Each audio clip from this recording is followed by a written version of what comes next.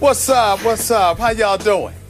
Well, Skip ditched me for the tease. He was gone, and he hasn't said anything to me yet. But He's just a little bit emotional He's this ignoring morning. me. You know, my condolences, Skip. The smile is not because the Spurs lost. It's because I'm near South Beach. You know what time it is. You know, so that's what the smile is for, Skip. Let's that's just get this over with. That's all it is. Skip, we love you. Oh, we love you. Oh, gosh. Yeah. Oh, wish us all luck. Just ask the question. Ask the question. Sorry, the Thunder closed in 6. Someone here predicted that, eliminating the Spurs after a 113-99 win in Game 6 last night. OKC jumped all over San Antonio in the first half and led by 24 points at halftime. The Spurs did make a late fourth-quarter run to make it interesting, but it wasn't enough to catch the Thunder. Stephen A., what happened to those Spurs? They got overwhelmed in the second quarter, and they really couldn't recover from that. Over the last 3 games of this series, they just look old. They looked old and not nearly as productive as you had anticipated that they would look. In the case of Tim Duncan, that did not apply to him in Game 6 last night. If this were indeed his last game, he went out the way a champion is supposed to go out. I thought he played a really good game considering the circumstances. But, you know, when Andre Robertson is ending up hitting 3 3-pointers, you know it's a bad night coming your way if you're going up against the Oklahoma City Thunder. And the Spurs couldn't hit a shot, couldn't get anything going. Kevin Durant and Russell Westbrook were absolutely sensational. Kevin Durant finishes with 37. Russell Westbrook's finished with 28. You know, you just looked at it and you just 30-12 in the second quarter, 15-3 run to close out the half. Kevin Durant hitting that 3 to end the half. They just seemed locked in. They seemed focused.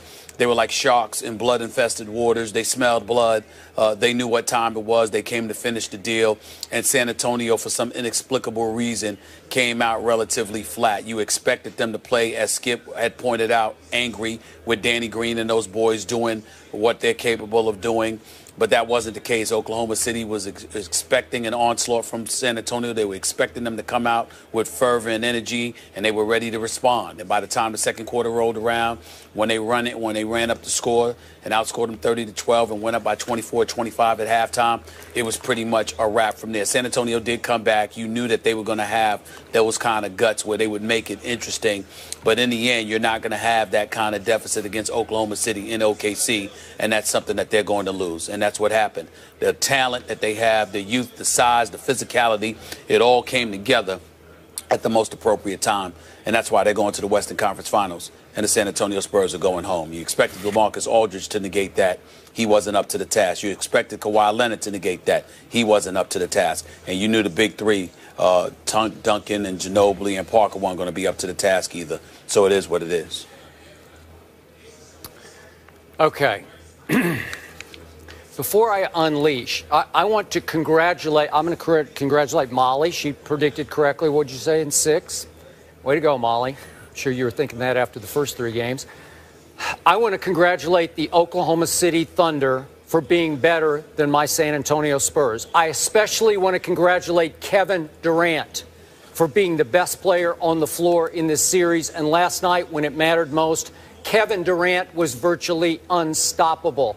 I want to congratulate Steven Adams for having a breakout series against my Spurs. I thought he was sensational from start to finish, played hard, played athletic, dominated the backboards on offense and defense. I even want to congratulate Andre Robertson for doing the job that he did on Kawhi Leonard, because I thought he was spectacular defensively on the Defensive Player of the Year 2 times. And I want to congratulate Billy Donovan. I thought he pushed all the right buttons in this series as a rookie NBA head coach. Way to go, way to go, way to go.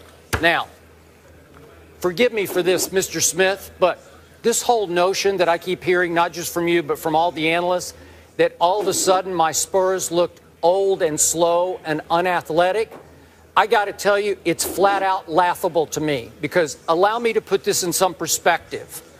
My Spurs won 67 games in the regular season. That's tied for 7th best all time. And my Spurs won the first game of this series 124-92 by 32 points. And my Spurs then went up in Game 3 to Oklahoma City and won impressively in Game 3 to take a 2-1 lead in this series. My Spurs were in position. My old, slow, unathletic Spurs were in fourth quarter position to win all 5 of the first 5 games. And the NBA itself admitted that it blew 2 calls in the final minute of the pivotal Game 5 in San Antonio that helped cost my Spurs that game and helped cancel out 2 late, humongous Oklahoma City right on schedule turnovers, one by Russell Westbrook and one by Kevin Durant. And I want to remind everyone, for perspective, going into last night's game, that my old, slow, unathletic San Antonio Spurs opened as a 2.5-point favorite to win Game 6 at Oklahoma City. And I also want to keep it in perspective. To your point, Mr. Smith, about the start of last night's game, I'm not going to say they came out and played angry, but I saw Spurs. I saw vintage San Antonio Spurs for the first 8 minutes of that game. They led 19-13. They were locked in, and I thought they were pretty much in control of that game. 19-13 with 4 minutes left in the first quarter. Now, to your point, from that point through the second quarter until halftime, so that's 4 minutes plus 12 minutes. For the next 16 minutes, trust me on this. You'll say it's hyperbole, but it's not. It was the sorriest, saddest stretch in Spurs playoff history. And I should know, I have been a diehard Spurs fan since the George Gervin era, long before my city, Oklahoma City, even thought about having a professional basketball team, an NBA team. I was a Spurs fan, and in all the Spurs playoff games I've ever watched, given the circumstances, given what had happened in the first 5 games, given that they were up 19-13 in Game 6 at Oklahoma City, a place that in 2014 they won Game 6 to get to the NBA Finals, this was as devastating, as mind-blowing, as stomach-turning, as inexplicable a stretch as I have ever seen. I have no logic. I don't have reason for it. I couldn't sleep because I couldn't figure it out. But in that stretch, they got outscored 42-12. My San Antonio Spurs, who won 67 games and who had won 2 of the first 3 games, 42-12. They shot 5 of 28 in that stretch. That's 16%. 16%, 5 for 28. It's mind-blowing to me, Stephen A., that nobody could make a shot. It's shot after open shot. LaMarcus Aldridge couldn't make a shot. Tim Duncan couldn't make a shot. Kawhi Leonard couldn't make a shot. I just sat there in awe of how inexplicably awful this stretch was. And to your point, it was ball game. It was over at halftime. Obviously, my Spurs snapped out of it in the second half, and they actually won the second half 68-58. They scored 34 and 34 in the third and fourth quarter. They scored 19 and 12 in the first 2 quarters. 19 and 12, so it's 68 points in the second half to 31 in the first half. That's the biggest discrepancy of points scored in a half in the last 15 years in the NBA playoffs. It's baffling to me. I don't know, unless maybe they fell into the LaMarcus Aldridge trap in the first 2 games in which he made 33 of 44 shots, and they just got so dependent on LaMarcus that they kept lobbing the ball into him, and all of a sudden the stage got too big for him, as we've talked about for the last 3 days on this show. I sat there wondering, where is Boris Diaw? He has been instant offense for my Spurs all year long and for the last 4 or 5 years. When you needed quick points, you went to Boris. He played 0 minutes last night. I don't know if he's hurt. I don't know if he got doghoused by Coach Popovich. I don't know. But I kept saying, somebody do something, because this team is too good to be that bad. But they were that bad, and all of a sudden, because they lost it, then they lost the game and they lost the series. And they did so inexplicably because they were so good in other stretches of this series. But I don't want to hear that they suddenly got old and slow and unathletic. I've been hearing that for the last, 5 or 6 years about this team. And again, when this team loses, it always looks old and slow and unathletic. Problem is, it hasn't lost all that much over the last 5 or 6 years. it looked bad last night, but I don't think it's because of age and attrition. We're going to talk about it later, but I won't be surprised if Tim Duncan and Manu Ginobili come back next year because, truthfully, big picture, they both had very good years. You can say they didn't have great playoffs. Duncan, as you point out, was very good last night by his playoff standards. But again, that stretch did in my San Antonio Spurs in ways that I have never, ever seen before from this franchise in this kind of moment. Well, let me say this to you respectfully. I don't believe you. And I will tell you why by giving you specific dates. May 25th, 2001. And then 2 days later, May 27th, 2001. It was the second of the three-peat for the Los Angeles Lakers with Shaquille O'Neal and Kobe Bryant and them. If you recall, that was a night, I believe it was a Friday night, where the Los Angeles Lakers ran the San Antonio Spurs out of the Staples Center. They went up, they won the game 111-72. And Jack Nicholson was literally looking at the camera with the choke sign, "Take their heart, take their heart." And Tim Duncan was sitting on the bench looking like he was about to cry with Greg Popovich patting him on the shoulders. I believe that run was far more profound than what we saw last night, because in games 3 and 4 of that series, the Lakers won 111-72 and then followed it up with the 4-game sweep, winning 111-82. I think when you talk about you've never seen the Spurs that as bad as you saw them through that 16-minute stretch last night, I would beg to differ. Can I respond? Said all of that, may I respond? Sure. I was at that game and covered that series. Completely different than what we saw last night. Those Spurs had no chance against those Lakers. And I've told you before, that stretch by Shaquille O'Neal was the most dominating single-player stretch I've ever witnessed in the history of basketball. That's just me. He was invincible. He was unstoppable. Neither David Robinson nor Tim Duncan, or the combination thereof, could begin to deal with Shaquille O'Neal and to a certain extent, Kobe Bryant, obviously, is the 1-2 punch. But, Stephen A., that's a sweep. That's no hope. That wasn't because the Spurs were inept and they couldn't make shots. They had no chance against that team. It was a mismatch. This clearly was no mismatch because we'd seen 5 games already that the Spurs were in position in the fourth quarter to win. They were good enough to do this. This wasn't about the Thunder. That's a fair dichotomy. Okay. That's fair. Fine enough. That's fair. Okay. But I think what you're missing, I think what you're also missing is that, Skip, nobody's being disrespectful to the San Antonio Spurs. And you are right in terms of saying, folks have counted them out before. But why did we count them out before? When we looked at the San Antonio Spurs and you wondered how much Tim Duncan had left, okay, you contemplated whether or not he was going to retire. You wondered at time because Manu Ginobili was hurt a few years ago. He wasn't 100% when he went up against the Heat and what have you. You wondered about his future as well. And then those were the things that prompted the questions. But you didn't have that extra dust on the birth certificate. And a lot of times, I remember Kobe said this to me. Kobe came into this season possibly entertaining playing 2 additional years, Skip. Literally possibly entertaining playing 2 additional years. And he went out there, Skip, one night and said, damn, it's gone. I don't have it anymore. And so what happens is that it's not always a gradual regression that takes place. Sometimes you literally wake up and it's like it's over. What I was and what I could do, I can't do it anymore. And I think that when you look at the Spurs from game 3 and how slowly but surely, methodically speaking, the regression appeared to take place as Oklahoma City's youth and enthusiasm and physicality ultimately was taking over and dictating this series. I think that's what you have to pay attention to here. So certainly Tim Duncan can make a contribution and Manu Ginobili can make a contribution, et cetera, et cetera.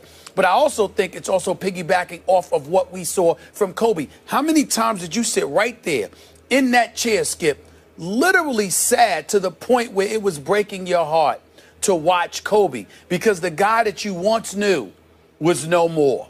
And I'm saying it came, bam, it's here. It has arrived.